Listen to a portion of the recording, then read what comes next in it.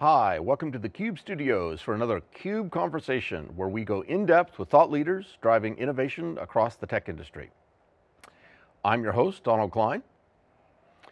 As digital transformation continues to impact industries, the application workflows employees rely on a day-to-day basis are becoming increasingly customized.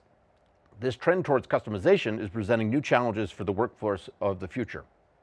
To talk about that challenge, I'm here today with Gary Malhotra, VP of Product Marketing at Whatfix. Hi Don, thanks for having us. Glad you're here. So this conversation is kind of following up on an earlier conversation we did with Vara Kumar about some of the challenges for the workplace of the future. That's right. Right, and of particular interest is you guys have done some new survey work, right, around some of the challenges, or the new challenges that we have in the workplace around using applications. So I wanted to kind of have you talk a little bit more about that, but maybe before we do that, why don't you just refresh us and just explain what Whatfix does and kind of where they fit in. Great. So Whatfix is a digital adoption platform. We provide on-screen guidance, self-help, and automation capabilities to enterprises and employees to really drive up adoption of the features and their applications across application workflows. And so the important point there, this is what you call kind of in-application guidance. That's right. Right, okay, yes. All right, great.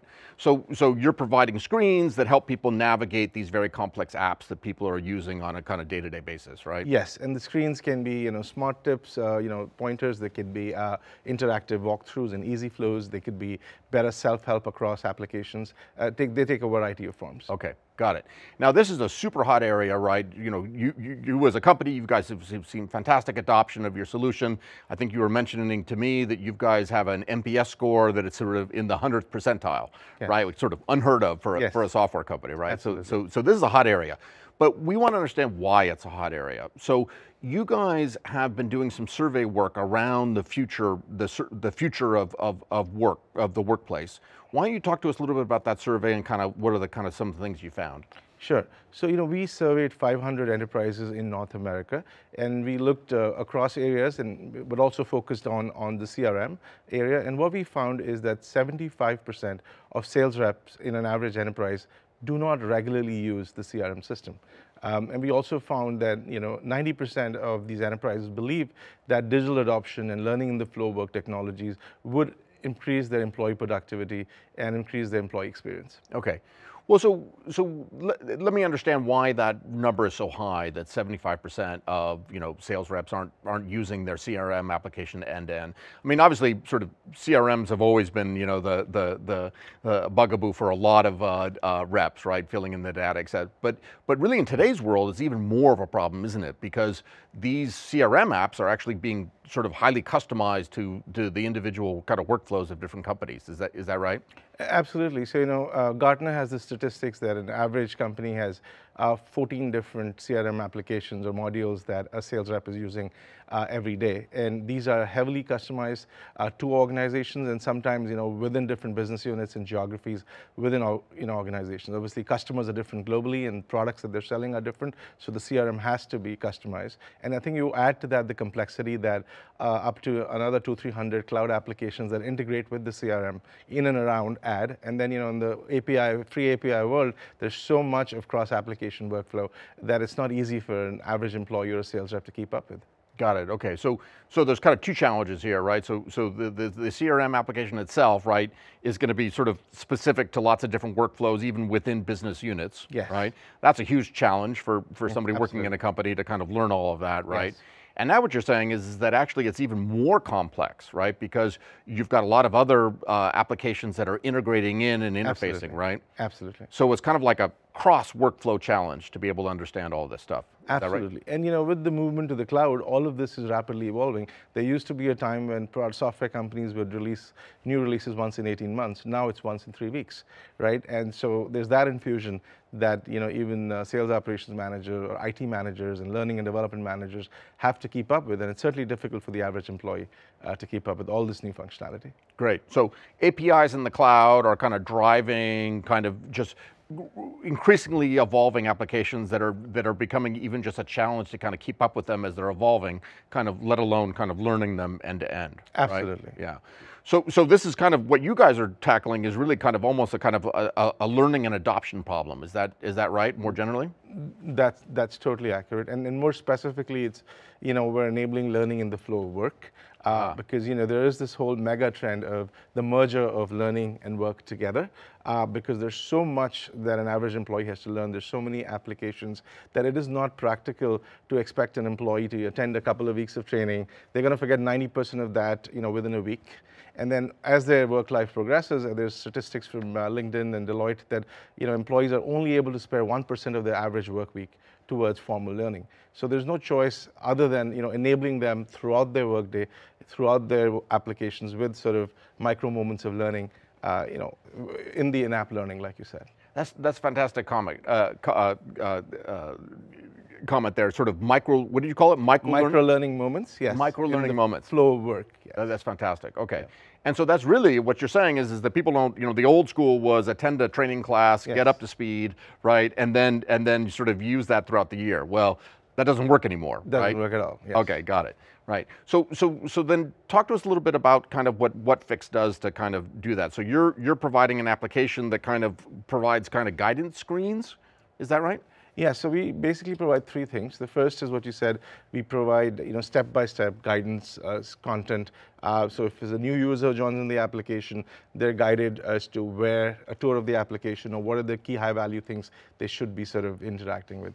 The other thing we do is we're providing mini LMS or mini learning task lists that a user is required to complete. And when they do that, they're actually clicking through the application. This is not a YouTube video they're watching offline and hoping where to get back into the screen at. This is actually them clicking through the screen. The second thing we provide is better self-help across the enterprise. So when they're actually using our self-help widgets, they're able to get personalized, contextualized content based on who they are, where have they clicked before, which department they belong to. So they actually get relevant context right there. The third area we provide is what we call automation. So a lot of the processes that salespeople or employees have to do is to click, empty clicks or navigational clicks, and a lot of time spent on data entry. So we have a whole automation framework where we just eliminate the manual processes completely, and we automate them, and then we have bots that you can use for data entry, so it's very easy for employees. Understood, understood. So then kind of walk us through what's the typical kind of adoption cycle for a customer who says, okay, yes, we understand our whole kind of we've gone through a period of digital transformation. Yeah. We now have a lot of very essential applications that kind of manage our day-to-day workflows inside our company, but the challenge is getting everybody to use them in the right way and kind of populating them with data in the right way. We'd like to look at your solution for helping us kind of get better at that, or at least help our employees get better at that. What is the journey that they go through from kind of beginning to end to kind of enable this using your system? Sure, great question, Don. So I think the journey that we undertake together with them is to first understand what their workflows look like across applications, where they're excessively long or manual or non-productive, so we can apply the right digital adoption platform widgets or right functionality, so we have the maximum impact. So that's sort of the first phase. Second, what we do is we look at the key workflows areas that their departments or their functional heads want them to use to have the maximum impact on productivity or the maximum impact on business outcomes, and we basically author our content on top of that. Now, the reason it is so fantastic is once you've actually authored some step-by-step guidance, on, say, Salesforce using our content, that automatically is not only available in the application when you log into Salesforce, but it automatically gets converted into multiple formats. It gets converted into a video, an LMS, a course, that you can take, a SlideShare, a PDF, an article, and these are automatically sent, throughout the enterprise. So even if the salesperson is not in Salesforce doing work, they're on their mobile phone, perhaps, interacting with a chatbot, or maybe they're taking an LMS course, they have the same in-app content and guidance available throughout. We call it adoption everywhere. And then, they may be on the road, they see something, they read it, the one click, they can see live, and they actually get back into the application to really execute that process. So, call it learning by doing. So that's what's so unique about, digital adoption platforms. And this would take 6 to 8 months. You know how hard it is to record videos and over how to use every aspect of the application. Now it takes 3 to 4 weeks. Interesting, interesting. So in a former life, I was once responsible for developing the user manual for our application, which we sold into the big enterprise, right? And everything was all written out in text. Well, yes. That's almost a bygone era now, isn't it? It is, because I'm sure things change so fast, and not everybody likes to read text. A lot of people are visual learners, they want to see it in video. Some people are kinesthetic learners, they want to actually learn by doing. And so that's what digital adoption enables. You don't lose the text, but you don't have to start there. We give you the text based on how to use the application. Interesting, so you're actually deriving learning materials. Absolutely. For future consumption based on how people are using applications today.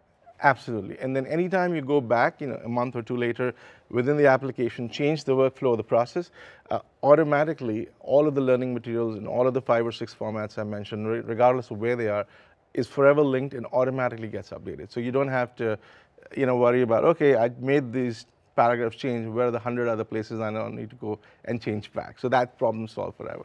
Interesting. Okay, so let's just talk, as we kind of, wrap up here, let's talk a little bit about, so the survey found that kind of 75% of, reps, particularly with, let's say, just an application of CRM, right? Mm-hmm. And I'm sure you've got similar data for lots of other application categories, but something like CRM is a real problem point for a lot of companies, right? Yes. So companies are adopting your solution in order to kind of keep the teams updated on how to use the applications, mm-hmm. how to make sure that the data is properly populated, right, and even derive kind of materials and intelligence from all of that usage history, right? Yes. So where do you see this going? What's the kind of workflow of the future going to look like once solutions like yours have kind of been adopted here?